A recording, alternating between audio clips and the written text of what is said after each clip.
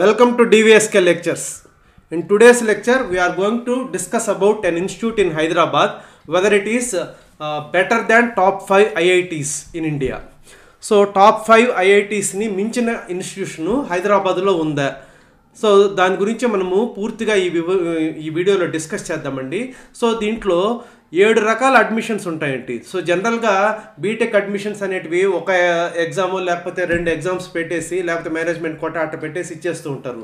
But ఇది ఎటువంటి institution అంటే ఇక్కడ ఇంటర్నేషనల్ లెవెల్లో మీకు 7 టైప్స్ ఆఫ్ అడ్మిషన్స్ అనేటివి ఇస్తారు దీంట్లో.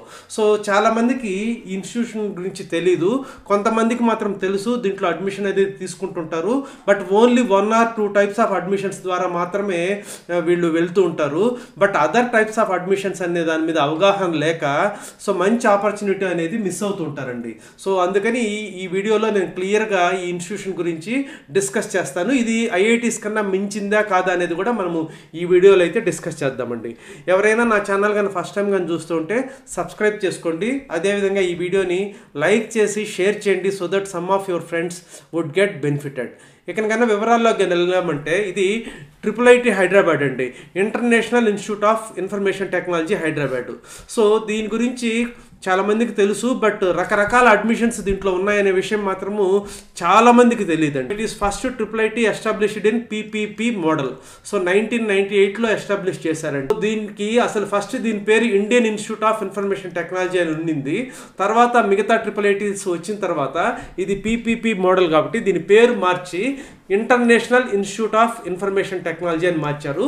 స్టాండర్డ్స్ కూడా ఇంటర్నేషనల్ లెవెల్లోనే ఉంటాయండి, దాంట్లో డౌటే లేదు. తర్వాత ఇది ఐఐటీస్ కన్నా మించిందా కాదా అనే దానికి మనం ఈ పాయింట్ తీసుకోవచ్చు అండి. Number 1 institute in artificial intelligence in India అండి. సో మీరు ఆర్టిఫిషియల్ ఇంటెలిజెన్స్ ర్యాంకింగ్స్ కన్నా చూసారంటే ఇండియాలో నెంబర్ 1 ఇన్స్టిట్యూషన్ ఏది అని అంటే ఈ IIIT హైదరాబాద్ అండి. నేను ఈవెన్ మీకు ఆ వెబ్సైట్లో కూడా తీసుకెళ్ళి చూపిస్తాను. దీని తర్వాత ఐఐటీస్ అనేటివి వస్తాయండి. సో ఇదండి ఆర్టిఫిషియల్ ఇంటెలిజెన్స్ ర్యాంకింగ్స్. సో దీని ప్రకారం చూస్తే మనకి IIIT Hyderabad 187.2 adjusted publications AI index అంటారండి. సో ఆర్టిఫిషియల్ ఇంటెలిజెన్స్ ఇండెక్స్ వచ్చేసి 15.58 పాయింట్స్ తోటి IIIT హైదరాబాద్ నెంబర్ 1 పొజిషన్లో ఉంది ఇండియాలో. సో నెక్స్ట్ వచ్చేసరికి Indian institute of science Bengaluru 12.02 points తోటి సెకండ్ ప్లేస్లో ఉందండి. సో నెక్స్ట్ ఐఐటి కాన్పూర్ వస్తుందండి. సో ఆర్టిఫిషియల్ ఇంటెలిజెన్స్ వరకు కనుక తీసుకుంటే ఐఐటీల కన్నా మించిందండి ఇది. So next 4th place IIT Madras 6.41 points, next IIT Bombay 5.17 points, IIT Delhi 6.95 points. So ఇదంతా కూడా ఏఐ ఇండెక్స్ అండి. సో ఏఐ ఇండెక్స్ ప్రకారం తీసుకుంటే ఐఐటీల కన్నా ఈవెన్ ఐఐఎస్సి బెంగళూరు కన్నా కూడా మించిన ఇన్స్టిట్యూషన్ అండి ఇది IIIT హైదరాబాద్ అనేది. సో ఇకనకన్నా నెక్స్ట్ పాయింట్ తీసుకుంటే so number 1 IIIT in terms of admissions అంటే అన్ని IIITల్లోకి ఇదే నెంబర్ 1 అండి అడ్మిషన్స్ ప్రకారం. మీరు సిఎస్సిలో ఇక్కడ జేఈ మెయిన్స్ ర్యాంక్ అని తీసుకుంటే 1600 1700 కానీ దాటిందంటే ఇక్కడ అడ్మిషన్ అనేది రాదండి. So next number 1 IIIT in terms of rankings, global rankings కానివ్వండి లేకపోతే నేషనల్ ర్యాంకింగ్స్ కానివ్వండి, ఏవి తీసుకున్న IIITస్లో ఇదే నెంబర్ 1 అండి. అంటే నిర్ఫ్ ర్యాంక్ తీసుకున్నా లేకపోతే మీరు టైమ్స్ హైయర్ ఎడ్యుకేషన్ కానీ ఏ ర్యాంకింగ్స్ అన్నా తీసుకోండి, ఇది నెంబర్ 1 IIIT అండి. అదేవిధంగా రీసెర్చ్ ప్రకారం తీసుకున్న నెంబర్ 1 IIIT అండి. అదేవిధంగా IIITస్లో నెంబర్ 1 అండి in terms of placements. So ఈ విధంగా IIIT హైదరాబాద్ అనేది చాలా మంచి ఇన్స్టిట్యూషన్ అండి. సో దీంట్లో ఈ రకరకాల అడ్మిషన్స్ గురించి కొద్ది మందికి మాత్రమే అవగాహన ఉందండి. చాలామంది జస్ట్ జేఈ మెయిన్స్ ద్వారా వెళ్తారు. అందులో ఇంకొకటి ఏంటంటే ఇది జోసా కౌన్సిలింగ్లో కూడా ఉండదు. అంటే ఐఐటీస్కి ఎన్ఐటీస్కి ఏదైతే కౌన్సిలింగ్ ఉంటుందో దాంట్లో కూడా ఉండదు, దీనికి విడిగా అప్లై చేసుకోవాలి, అదొక పాయింట్. నెక్స్ట్ ఏంటంటే ఆ జేఈ మెయిన్స్ రాని వాళ్ళు మిగతా మోడ్స్ తెలియక అప్లై చేసుకోకుండా అడ్మిషన్ అనేది మిస్ అవుతూ ఉంటారండి. ఇప్పుడు ఈ 7 రకాల అడ్మిషన్స్ ఏవి అనేది మనము చూద్దామండి. దానికన్నా ముందు ప్లేస్మెంట్స్ చూస్తే సో దీనికి CSC placements more than 32 lakhs ఉందండి average package. So highest package వచ్చేసి 69 lakhs. ఇది వచ్చేసి 2023 స్టాటిస్టిక్స్ అండి. సో 2023 స్టాటిస్టిక్స్ ఇక్కడ చెప్తున్నాను. సో 2022 వరకు మీకు స్టాటిస్టిక్స్ 18 నుంచి 22 వరకు ఇక్కడ ఉన్నాయండి. ఈ గ్రాఫ్లో మీరు చూడొచ్చు. అదేవిధంగా ఈసీ తీసుకున్నారంటే highest salary 45 lakhs, average salary 27.24 lakhs అండి 2023కి తీసుకుంటే. సో ఏ రకంగా తీసుకున్నా కూడా ఈ ఇన్స్టిట్యూషన్ యొక్క బీటెక్ యావరేజ్ శాలరీ అనేది 30 lakhs పైన ఉంటుందండి. సో ఇది మామూలు విషయం అయితే కాదండి. సో ఇది చాలా మంచి ఇన్స్టిట్యూషను. ఇప్పుడు దీంట్లో అసలు ఎన్ని రకాల అడ్మిషన్స్ ఉంటాయంటే యూజీ అడ్మిషన్స్ ఉంటాయండి, తర్వాత అండర్ గ్రాడ్యుయేట్ అడ్మిషన్స్ అంటారు, అదేవిధంగా గ్రాడ్యుయేట్ అడ్మిషన్స్ ఉంటాయి, తర్వాత పీజీ అడ్మిషన్స్ ఉంటాయి, నెక్స్ట్ పిహెచ్డి అడ్మిషన్స్ ఉంటాయి. సో రకరకాల అడ్మిషన్స్ ఉంటాయి. మనము ఈ వీడియోలో మాత్రము యూజీ అడ్మిషన్స్ అంటే ఇంటర్ తర్వాత ఎవరైతే చేస్తారో సో ఆ బీటెక్ కానివ్వండి లేకపోతే ఆ బీటెక్ ప్లస్ ఎంఎస్ అడ్మిషన్స్ గురించి డిస్కస్ చేద్దామండి.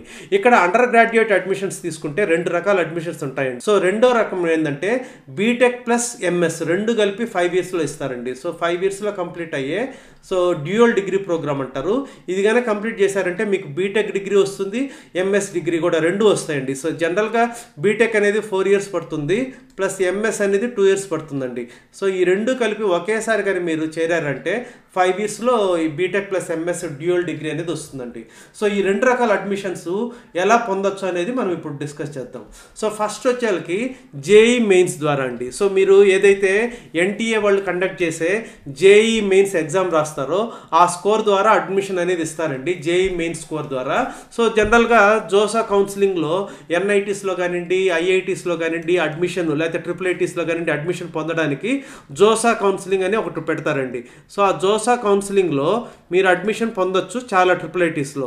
బట్ ఈ జోసా కౌన్సిలింగ్లో ఈ IIIT హైదరాబాద్ అనేది ఉండదండి. దీనికి మీరు సపరేట్గా అడ్మిషన్ అనేది పొందవలసి ఉంటుంది వీళ్ళు కౌన్సిలింగ్ ద్వారా. సో ఇది ఫస్ట్ మెథడ్ అండి, జేఈ మెయిన్స్ అంటే స్కోర్ అయితే జేఈ మెయిన్స్ స్కోరే చూస్తారు. దాని ద్వారా మీకు ఇక్కడ బీటెక్ డిగ్రీలో అడ్మిషన్ అనేది ఇస్తారండి ఈ జేఈ మెయిన్స్ స్కోర్ ద్వారా. So 4 year BTech. సో ఏ బ్రాంచ్లు ఉంటాయంటే కంప్యూటర్ సైన్స్ అండ్ ఇంజనీరింగ్ ఉంటుందండి, electronics and communication engineering. So దీంట్లో రిజర్వేషన్స్ ఏముండవు. ఫీజు కూడా ఈ ఇయర్ ప్రకారం అయితే 3,60,000 per annum అండి. ఫీజు అయితే కొంచెం ఎక్కువే ఉంటుంది. సో ఎందుకంటే ఇది పబ్లిక్ ప్రైవేట్ పార్ట్నర్షిప్ తోటి పెట్టిన ఇన్స్టిట్యూషన్ కాబట్టి. సో ఇది ఫస్ట్ మెథడ్ అండి. సో నెక్స్ట్ వచ్చేకి స్పెషల్ ఛానల్ ఆఫ్ అడ్మిషన్. ఇది చాలామందికి తెలియదండి. సో చాలామందికి తెలియక అప్లై చేయరు. సో అప్లై చేసిన వాళ్ళు అదృష్టంతో అడ్మిషన్ కూడా కొంచెం ఈజీగా పొందుతుంటారండి. సో దీంట్లో ఈసీఈలోకి 15 seats ఉంటాయండి, కంప్యూటర్ సైన్స్ అండ్ ఇంజనీరింగ్లో 15 seats ఉంటాయి. ఇది కూడా బీటెక్ ప్రోగ్రాంలోకి అడ్మిషన్ అనేది ఇస్తారండి, ఈ special channel of admission. So దీంట్లోకి ఎవరు అర్హులు అని అంటే so Udaan CBSE scholarship programme ఎవరైతే ఎలిజిబుల్ అయ్యారో వాళ్ళు అప్లై చేసుకోవచ్చు. అదేవిధంగా జవహర్ నవోదయ విద్యాలయ 6th నుంచి 12th వరకు చదివిన స్టూడెంట్స్ అప్లై చేసుకోవచ్చు.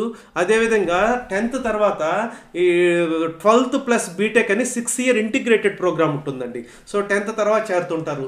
4th సెమిస్టర్ చదువుతున్న పిల్లలు కూడా అప్లై చేసుకోవచ్చు, అంటే 10th. సో వీళ్ళందరూ కూడా స్పెషల్గా అప్లై చేసుకొని ఈ ఛానల్ ద్వారా అడ్మిషన్ అయితే పొందొచ్చండి. కాకపోతే యూజీఈఈ అంటే ఈ ఇన్స్టిట్యూషను IIIT హైదరాబాద్ సపరేట్గా ఎగ్జామ్ పెట్టి కూడా తీసుకుంటారు కొంతమందిని. ఆ ఎగ్జామ్ పేరే UGEE under graduate entrance exam అంటారు. సో ఈ ఎగ్జామ్కి అప్లై చేసిన వాళ్ళు ఈ మోడ్ ద్వారా అప్లై చేయడానికి లేదండి. సో అది ఒక కండిషన్. సో నెక్స్ట్ వచ్చేకి వీళ్ళు ఇందాక చెప్పినట్టు under graduate entrance exam UGEE అనే ఎగ్జామ్ ఒకటి కండక్ట్ చేస్తారండి. ఈ ఎగ్జామ్ ద్వారా కూడా మీరు అడ్మిషన్ పొందొచ్చు. కానీ దీంట్లోకి అయితే మీరు డెఫినెట్గా ఈ 5 year BTech plus MS ప్రోగ్రాంలోకి admission అనేది పొందవలసి ఉంటుంది. ఓన్లీ బీటెక్ ప్రోగ్రామ్కి అయితే ఉండదండి. సో 5 yearsలో మీకు 2 degrees ఇస్తారు. సో దీంట్లోకి అడ్మిషన్ పొందొచ్చు. సో దీంట్లో వచ్చేకి మీకు ఒక 60 minutes సబ్జెక్ట్ ప్రొఫిషియన్సీ టెస్ట్ అని పెడతారు. అదే రీసెర్చ్ యాప్టిట్యూడ్ టెస్ట్ అని ఒక 2 hours పెడతారు. సో ఈ ఎగ్జామ్ పెట్టి ఆ ఎగ్జామ్ ద్వారా ఈసీడీ అంటారండి, అంటే ఈసీఈ బీటెక్, అదేవిధంగా ఈసీఈ ఎంఎస్ బై రీసెర్చ్, అదేవిధంగా CSD computer science and engineering BTech degree ఇస్తారు, computer science and engineering MS degree ఇస్తారు. సో దాంట్లో ఒక 35 ఉంటాయి, ఈసీడీ 25 ఉంటాయి. అదేవిధంగా computer science BTech computational linguistics అని ఎంఎస్ ఇస్తారు. సో ఆ విధంగా మీరు అన్నీ చూసుకోవచ్చండి. సో రకరకాల మొత్తం 5 types of BTech plus MS programmes ఉన్నాయి. దీనికి వీళ్ళు సపరేట్గా ఎగ్జామ్ పెడతారు. ఆ ఎగ్జామ్ అప్లికేషన్ ఓపెన్ అయినప్పుడు నేను మళ్ళీ ఇంకొక వీడియోలో మీకు తెలియపరుస్తానండి. సో ఇది ఇంకొక రకమైన అడ్మిషన్ ప్రొసీజరు. సో నెక్స్ట్ వచ్చేకి direct admission for students abroad, DASA అంటారు. సో దీని ద్వారా కూడా మీరు అడ్మిషన్ అనేది పొందొచ్చండి. సో దీనికి కండిషన్ ఏమంటే మీరు మీరు ఇంటర్మీడియట్ ఎక్కడ కంప్లీట్ చేయాలంటే ఫారిన్లో కంప్లీట్ చేయాలి, అవుట్ సైడ్ ఇండియా కంప్లీట్ చేసి ఉండాలి, వాళ్ళు ఎలిజిబుల్ అండి ఈ మోడ్ ద్వారా అప్లై చేయాలంటే. లేకపోతే మీరు ఇంటర్మీడియట్ ఎక్కడ చదివినా ఫారిన్ పాస్పోర్ట్ అన్నా ఉండాలి, సో అప్పుడు కూడా మీరు ఎలిజిబుల్ అండి. సో దీంట్లోకి బీటెక్లోకి అడ్మిషన్స్ ఇస్తారు, లేకపోతే dual degree BTech plus ఎంఎస్లోకి admissions ఇస్తారు. సో దీంట్లో ఈ విధంగా 2 రకాల అడ్మిషన్స్ అనేవి ఉంటాయండి. కాకపోతే దీంట్లో దసా ద్వారా ఫీజు అనేది ఎక్కువ ఉంటుంది. సో ఇది కూడా అడ్మిషన్స్ ఓపెన్ అయినప్పుడు నేను ఇంకొక వీడియో ద్వారా మీకు తెలియపరుస్తానండి. సో నెక్స్ట్ వచ్చేకి so BTech plus MS dual డిగ్రీలోకి boards channel of admission అని ఉంటుందండి. So boards channel of admission అంటే ఇంటర్మీడియట్ మార్క్స్ ద్వారా డైరెక్ట్గా వీళ్ళు అడ్మిషన్ అనేది ఇస్తారు. అంటే ఇంక ఎగ్జామ్ ఏమి ఉండదు, ఆ మార్క్స్ ద్వారా షార్ట్ లిస్ట్ చేసి ఇంటర్వ్యూ కండక్ట్ చేసి మీకు అడ్మిషన్ అనేది ఇస్తారు. సో సిఎండి అంటే బీటెక్ ఏమో కంప్యూటర్ సైన్స్లో ఇస్తారు, మాస్టర్ ఆఫ్ సైన్స్ వచ్చేసి కంప్యూటేషనల్ న్యాచురల్ సైన్సెస్ అండి. సిహెచ్డి అంటే BTech computer science, master of science వచ్చేసి కంప్యూటింగ్ అండ్ హ్యూమన్ సైన్సెస్. దీనికి డిఫరెన్స్ ఏంటంటే ఈ సిఎండి ప్రోగ్రాంలోకి ఎవరైతే అప్లై చేయదలుచుకున్నారో వాళ్ళు మ్యాథ్స్, ఫిజిక్స్, కెమిస్ట్రీలో 90% కన్నా ఎక్కువ ఉండాలండి, అంటే ఎంపీసీ స్టూడెంట్స్ ఎలిజిబుల్ అండి. అదే ఈ సిహెచ్డిలోకి అయితే మ్యాథ్స్ ఒక సబ్జెక్టుగా ఉంటూ 85% ఉంటే సరిపోతుంది. సో మిగతా సబ్జెక్ట్స్ హిస్టరీ కానీ, పొలిటికల్ సైన్స్ కానీ, జియోగ్రఫీ, ఎకనామిక్స్, ఇంగ్లీషు అవి ఎలెక్టివ్ సబ్జెక్ట్స్గా చదివి 85% అండ్ అబవ్ ఉంటే వాళ్ళు సిహెచ్డి ప్రోగ్రాంలోకి అడ్మిషన్ ఇస్తారండి. సో ఇది కాకుండా నెక్స్ట్ ఒలింపియాడ్ అడ్మిషన్స్ అండి. సో దీంట్లో వచ్చేకి మీరు సెలెక్టెడ్ ఫర్ ట్రైనింగ్ కన్నా సెలెక్ట్ అయితే సో వాళ్ళకి కొన్ని programmes, selected for Indian team అయితే వాళ్ళకి కొన్ని ప్రోగ్రామ్స్లో అడ్మిషన్ ఇస్తారు. లేకపోతే received a gold or silver medal ఉన్నా కూడా వాళ్ళకి సిఎస్డి ప్రోగ్రామ్ ఇస్తారు, అంటే డైరెక్ట్గా బీటెక్ ప్లస్ ఎంఎస్లోకి ఇస్తారు. అంటే ఇక్కడ దీంట్లో బీటెక్ ప్రోగ్రామ్స్కి అడ్మిషన్ ఇస్తారు, బీటెక్ ప్లస్ ఎంఎస్ ప్రోగ్రాంలోకి అడ్మిషన్స్ ఇస్తారు అండి. సో ఇది కాకుండా చాలా తక్కువ మందికి తెలుసు, సో దీనివల్ల చాలా మంది బెనిఫిట్ కూడా పొందరు. ఇది ఎవరికంటే ఆల్రెడీ బీటెక్లో అడ్మిషన్ పొంది ఫస్ట్ ఇయర్ కంప్లీట్ అయ్యి సెకండ్ ఇయర్ చదువుతున్న పిల్లలు, 3 సెమిస్టర్స్ అయ్యి 4th సెమిస్టర్లో చదువుతున్న వాళ్ళకి ఒక దాదాపు 15 సీట్స్ వరకు ఈసీడీలో అంటే డ్యూయల్ డిగ్రీ ప్రోగ్రాంలోకి అడ్మిషన్ ఇస్తారండి, బీటెక్ ప్లస్ ఎంఎస్. ఇది ఇంటర్ కంప్లీట్ అయిన వాళ్ళు కాదండి, ఆల్రెడీ బీటెక్ చదువుతున్న పిల్లలకి, ఇది గుర్తించాలి. సో బీటెక్ సెకండ్ ఇయర్ చదివేవాళ్ళు లేటరల్ ఎంట్రీ అడ్మిషన్స్ అంటే మీకు ఆల్రెడీ తెలిసి ఉంటుంది. సో ఈవెన్ జేఎన్టీయూ కాలేజెస్లో కూడా డిప్లొమా వాళ్ళు చేరుతూ ఉంటారు, డైరెక్ట్గా సెకండ్ ఇయర్లో చేరుతుంటారు. ఆ విధంగా ఇక్కడ కూడా డైరెక్ట్గా సెకండ్ ఇయర్లో చేరొచ్చు BTech plus MS 5 year ప్రోగ్రాంలోకి. So దాంట్లోకి ఒక 15 సీట్స్ ఈసీడీ అని అంటారు, ఒక 15 సీట్స్ సిఎస్డి. అంటే బీటెక్ ఏమో మీకు ఈసీ ఇస్తారు, ఎంఎస్ కూడా ఈసీ ఇస్తారు. అదే కంప్యూటర్ సైన్స్ వాళ్ళు అయితే బీటెక్ సిఎస్సి ఇస్తారు, ఎంఎస్ కూడా కంప్యూటర్ సైన్స్ అండ్ ఇంజనీరింగ్ ఇస్తారు. దీనికి ఎలిజిబిలిటీ ఏంటంటే ఈసీడీ అంటే ఈసీ బ్రాంచ్లో కావాల్సిన వాళ్ళు బీఈఆర్ బీటెక్ ఈసీ బ్రాంచ్ వాళ్ళు కానివ్వండి, ఎలక్ట్రానిక్స్ అండ్ టెలికమ్యూనికేషన్ ఇంజనీరింగ్ కానివ్వండి, ఎలక్ట్రానిక్స్ అండ్ ఇన్స్ట్రుమెంటేషన్ ఇంజనీరింగ్ కానివ్వండి, లేకపోతే ఎలక్ట్రికల్ అండ్ ఎలక్ట్రానిక్స్ ఇంజనీరింగ్ కానివ్వండి, లేకపోతే ఐఓటీ ఇంటర్నెట్ ఆఫ్ థింగ్స్ వాళ్ళు కానివ్వండి అప్లై చేసుకొని ఒక ఎగ్జామ్ పెట్టి తర్వాత ఇంటర్వ్యూ కండక్ట్ చేస్తారండి. దాని ద్వారా ఈ ప్రోగ్రామ్కి డైరెక్ట్గా సెకండ్ ఇయర్లోకి అడ్మిషన్ అనేది ఇస్తారండి. సో ఇది ఒకటి. అదేవిధంగా సిఎస్సిలోకి ఎంటర్ కావాలనంటే బీఈఆర్ బీటెక్ సిఎస్సి వాళ్ళు కానివ్వండి, ఐటీ వాళ్ళు కానివ్వండి, లేకపోతే artificial intelligence and machine learning కానివ్వండి, లేకపోతే డేటా సైన్స్ వాళ్ళు కానివ్వండి, లేకపోతే సాఫ్ట్వేర్ ఇంజనీరింగ్ వాళ్ళు కానివ్వండి, సెకండ్ ఇయర్ చదువుతున్న వాళ్ళు 3 సెమిస్టర్స్ కంప్లీట్ అయ్యి 4th సెమిస్టర్లో ఉన్న వాళ్ళు ఇది అప్లై చేసుకొని ఈ ఎగ్జామ్ ద్వారా మీరు ఇంటర్వ్యూకి సెలెక్ట్ అయ్యి ఇంటర్వ్యూ ద్వారా పొందాలి. మీ ఇక్కడ ఎగ్జామ్ కూడా మీకు ఫస్ట్ ఇయర్ సెకండ్ ఇయర్ సిలబస్లోనే పెడతారండి. సో ఆ సిలబస్ అదంతా కూడా డీటెయిల్స్ తోటి నేను నోటిఫికేషన్ వచ్చినప్పుడు నేను ఇంకొక వీడియోలో అయితే మీకు తెలియపరుస్తాను. ఇది ఒక మంచి ఆపర్చునిటీ అండి. బీటెక్ ఆల్రెడీ మంచి కాలేజీలో రాలేదని బాధపడేవాళ్ళు డైరెక్ట్గా ట్రిపుల్ ఐటీ హైదరాబాద్లోకి ఎంటర్ అవ్వడానికి ఒక మంచి అవకాశం అండి. సో ఇవన్నీ రకరకాల ఆప్షన్స్ మనకు ఉండేది. నా ఛానల్కి సబ్స్క్రైబ్ చేసుకోండి, ఈ వీడియోని షేర్ చేయండి, so that many of your friends would get benefited. I hope you have understood. Thank you.